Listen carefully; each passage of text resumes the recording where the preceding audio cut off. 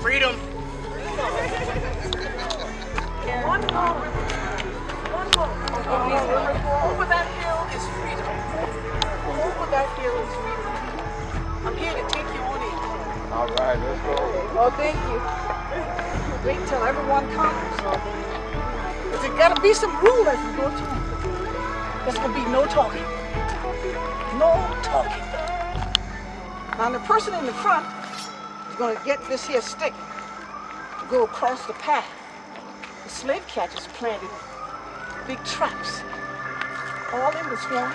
If you step in one of those traps, it'll snap your foot off just like that. Sometimes they got holes dug with spikes in it. Fall on one of those spikes, that's the end. So who want to take that responsibility? Taking the stick, go back and forth across the street, across the road. Who want to take that responsibility? Because I'm going to be back and forth, to the front and to the back. Now you go back and forth across the path as we go through. Now we're going to be traveling in twos. So pair up one with the other.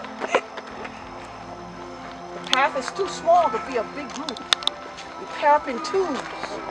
We both got a stick. Yeah, you are. Are you going to do it with me? Yeah. Everybody's We ready. got to do it in rhythm. Oh, this is my... Now we're giving signals. When I give a signal like that, everybody stop. This is to the right. This is to the left. If I give the signal to get down, everybody squat down. Everybody got that? Yes. All right, we just got this one path here. Then over the hill, freedom land. Over the hill is freedom. I know you come from a long way, but you can't stop now. You're almost there. All right, let's go. Do the path. No talking.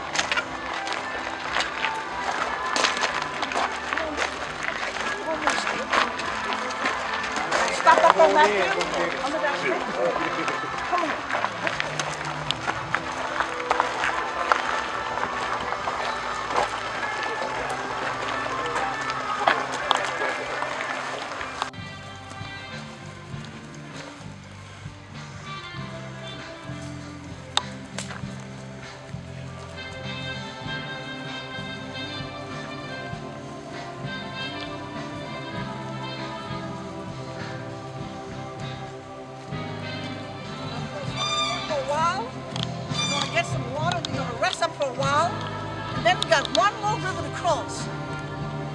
Be freedom land.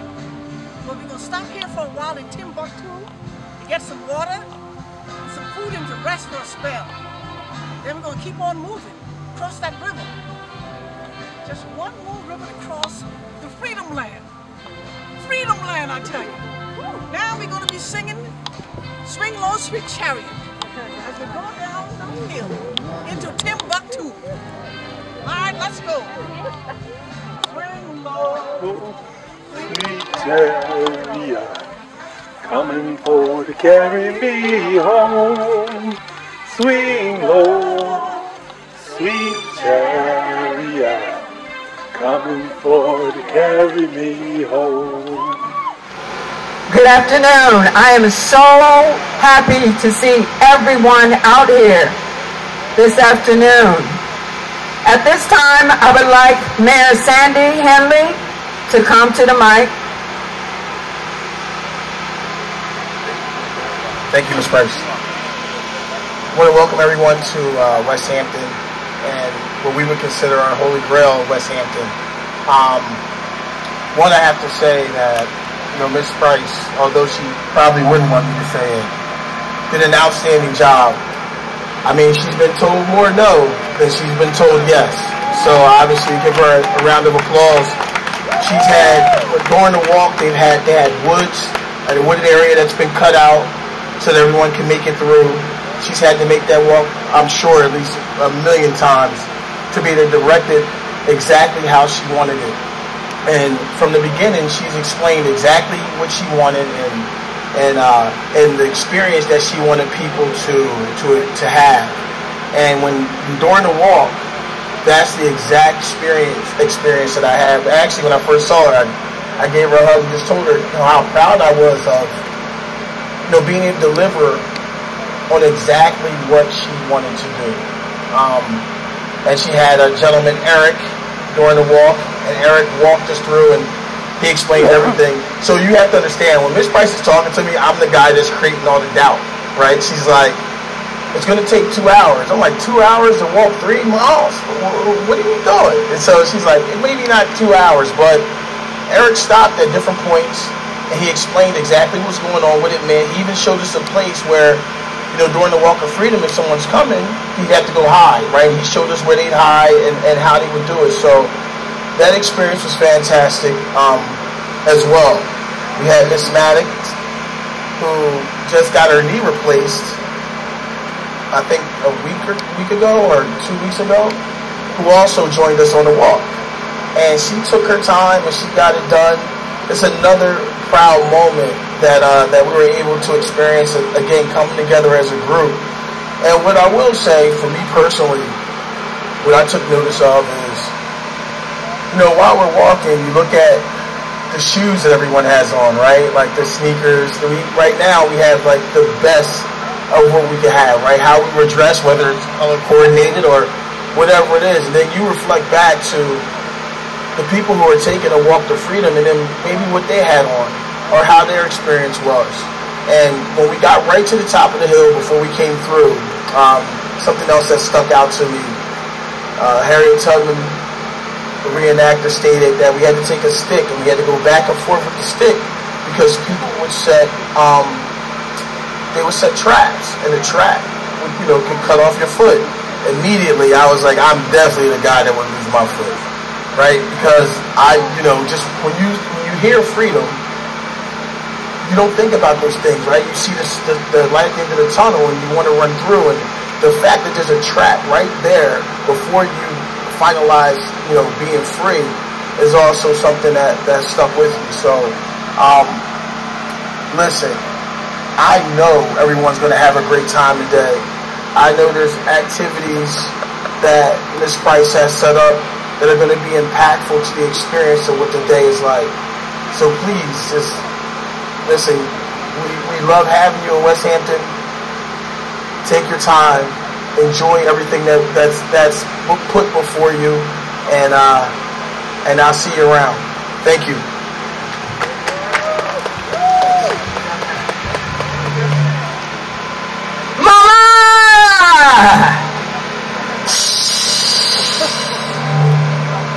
Stay low. Find your seat. Sit down. Follow instruction. Follow instruction. We got to go. We got to go to the freedom land. Can't you feel it? Can't you see it? The community is still in the hill. Over there we have one of the best historians for Timbuktu, Guy Weston. Guy, wave your hand. You'll be hearing from him. There's so much history on this land. Appreciate why we selected this land to do this celebration. Very important. Hello. For those that don't know me, my name is Debbie Price, Executive Director for the Underground Railroad of Burlington County. I stand before you on behalf of the Board of Directors, our support team, and in memorial of Louise Calloway. We thank you for your support and you enabling us and the audience to provide a platform to continue to tell the story for the silenced and the erased, his stories, her stories, their stories, as well as give voice to the unfound and the unarchivable. We continue to tell stories by way of tours, activities such as this, collaborations with the county, with the townships, with the state, presentations to the prosecutor's office, Subaru Corporation, Burlington Stores, New Jersey's historical commissions, the high schools, the junior high schools, and more. I'd like to extend an invitation to everyone to please come out to the museum. It's amazing what you will see in the museum. So what is the meaning of Juneteenth? Juneteenth is an annual holiday observing the end of slavery in the United States and marks the day, June 19, 1865, when news of emancipation reached people in the deepest parts of the former Confederacy in Galveston, Texas.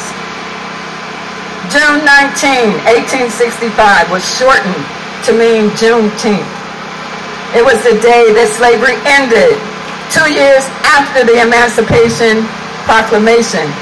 But for those that know me, did it really end that day? No. The Emancipation Proclamation was primarily for the Confederate States. I'm not going to go on my tour move, so I'm going to keep it short.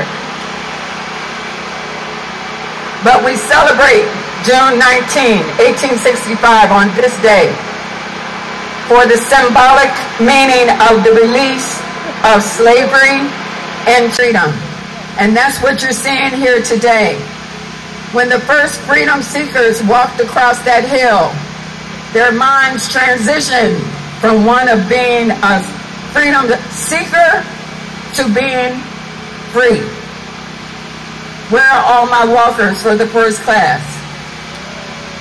Yeah, they made it. They look great too. They look great. The one thing that I did want to mention, a lot of people don't understand. When you hear the slavery movement, you often think from Maryland, Pennsylvania, and up. But this piece of land right here was a lively, one of the largest antebellum communities in this state. You will hear more about Timbuktu when Guy Weston comes up to speak as one of our special guests today. So we're honored to have him as well as all of you. I want to encourage everyone to please stay because we have a lot of surprises for everyone.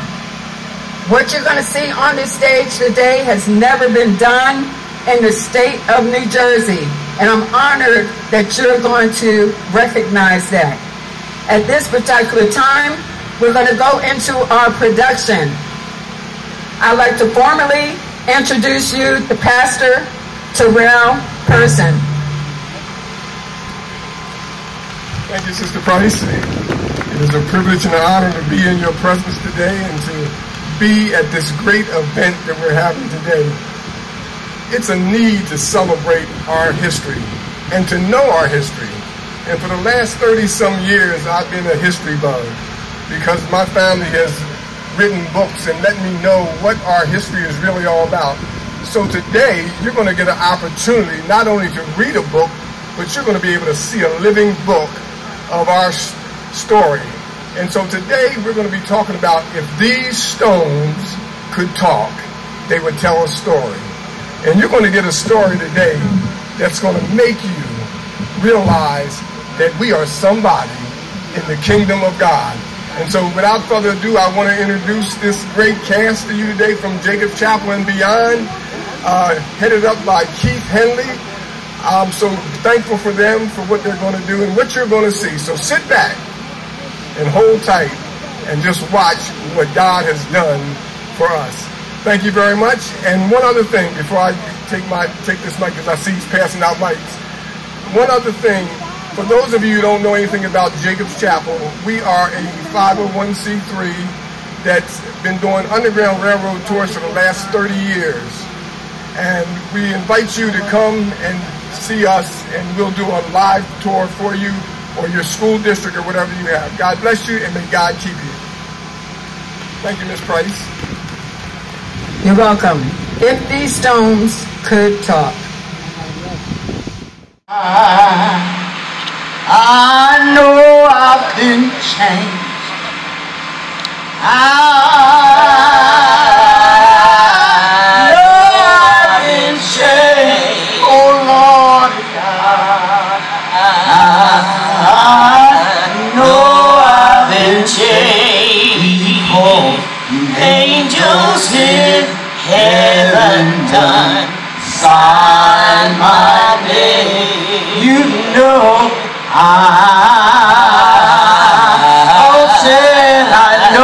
I've been changed. Oh, I know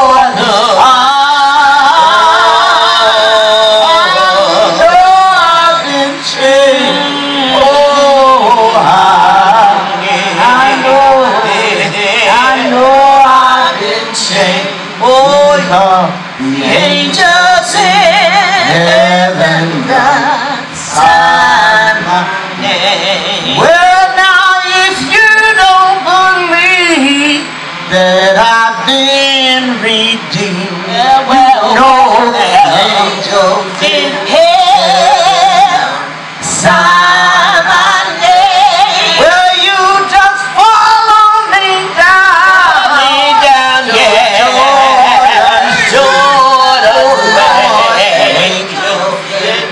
Heaven done, sign my name. Everybody sing it out.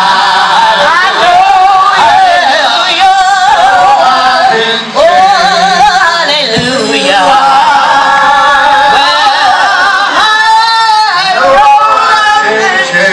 Oh, yeah. Hallelujah. Thank you, Lord. Hallelujah. The angels in heaven done sign my name.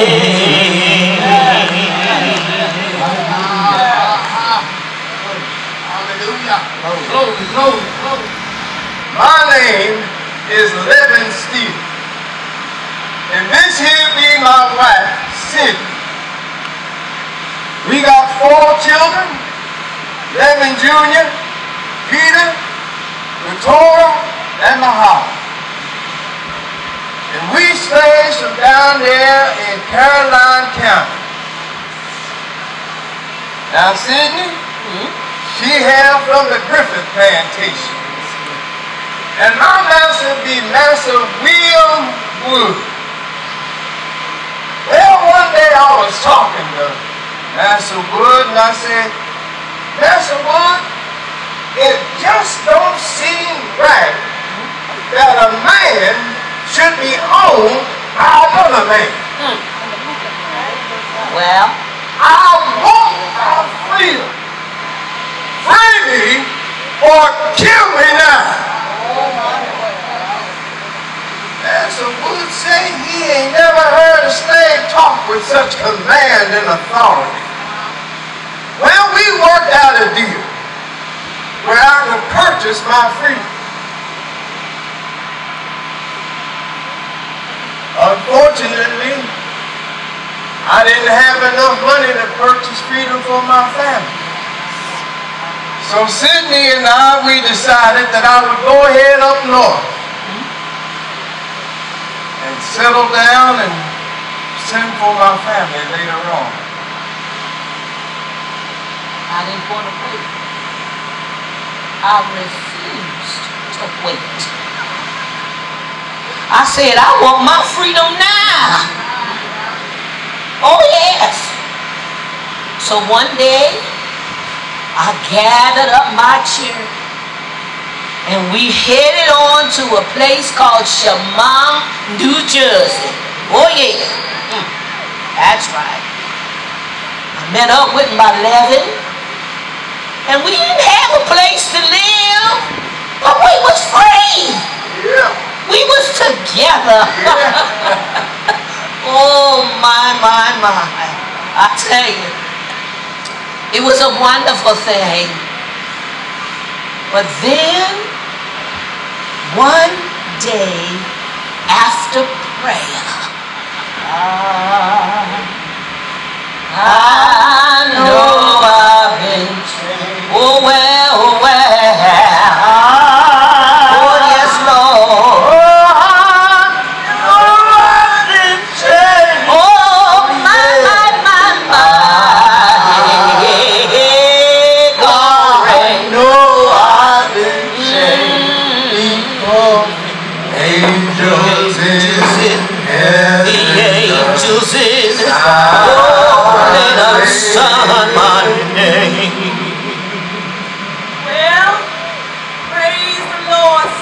Yeah. Lord. It's time to be in the house of the Lord one more. Let me thanking him for the mercy he's given me and my family. But the devil just won't let go. He won't let go. But you know what, saints? God is in control. Yes, yes, yes, yes. I said God is in control. Yes, hallelujah. I want Jesus to walk with me.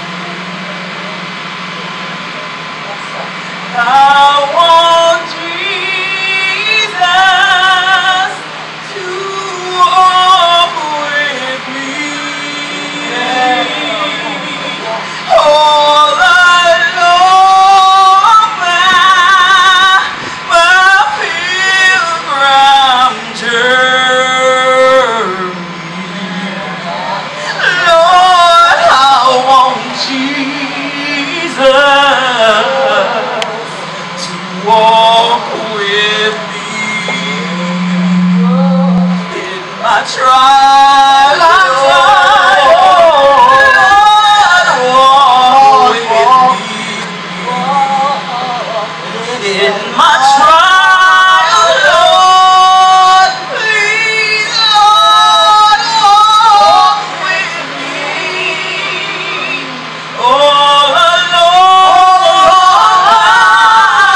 my pilgrim journey. Lord, I want Jesus to walk with me. Hallelujah. Come on, give glory, saints. Hallelujah. I want Jesus to walk with me. Can somebody say Jesus? Walk with me. Hallelujah. I want Jesus to walk with me. I believe that Jesus is the key to freedom. And without Jesus, there would be no freedom. Come on, y'all. You see, if these stones could talk, what would they say about us? Oh, come on here. What story would they tell about us? Would they talk about how we escaped slavery to freedom? Or would they discuss how they kept us warm in the winter? Made fire for us to cook our dinner. If these stones could talk, some of them would like to tell us about how they would be like the stones that helped David slay Goliath. Them kind of stones. They saved us from our own masters, our slave masters. If these stones could talk, what would they say? Well, everything started with God and Abraham. There was a promise that God gave to Abraham, you see. And he told Abraham that he was going to make him a father of many nations. Somebody say many nations. Many nations. And so he told Abraham to look at the stars in the sky. Look at the sand on the beach. Tell me, can you count them? Can you count them? Because that's how your descendants shall be. It took 400 years before God started activating that promise. And he called a man named Moses, a shepherd that was on Mount Sinai at the foot feeding his sheep. And he was going about his way, and he saw a bush.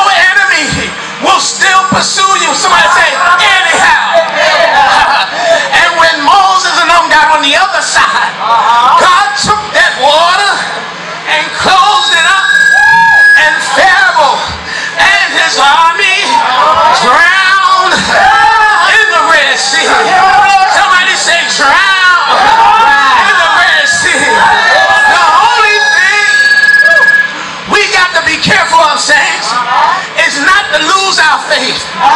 This might be a wilderness walk, but don't lose your faith.